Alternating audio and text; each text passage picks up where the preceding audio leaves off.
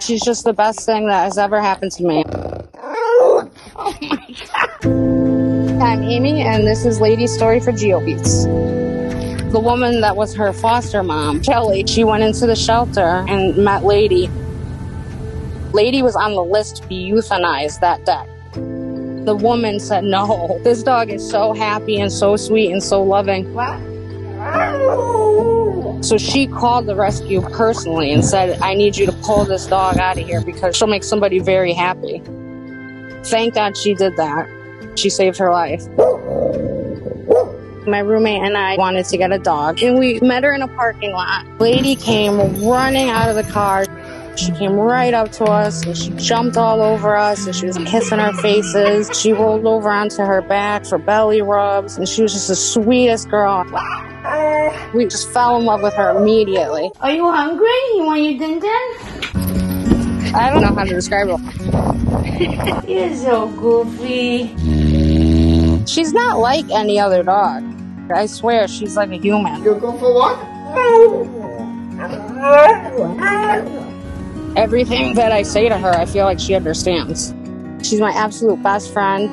We're together 24/7. You don't want to go back to sleep. I'm tired. She's the best thing ever for my mental health. What's wrong?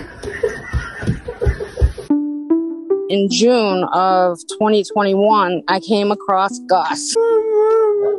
The rescue said he had a lot of anxiety problems, a lot of emotional trauma. I had always wanted to have 2 dogs. I thought it would be great for them to be best friends and to love each other. We decided we were going to apply for him. But when he came home, he didn't like us. And he did not want anything to do with Lady. So I said, let him decompress a little bit and maybe he'll come out of his shell. And he did, eventually. It's been a very long, slow process. His anxieties are the car and loud noises and being alone. We went through our first thunderstorm with him. He was panting, he was drooling, he was pacing all over the place. But eventually he came to me.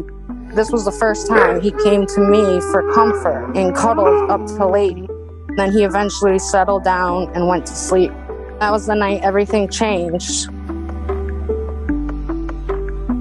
He looks to Lady, and if he sees that she's calm, he stays calm. She makes him feel safe. Big boy, come on, over here, come on. Both of these dogs, they had families, they had people that they loved. Bring them to the shelter and say, I don't want you anymore. And that broke both of their hearts.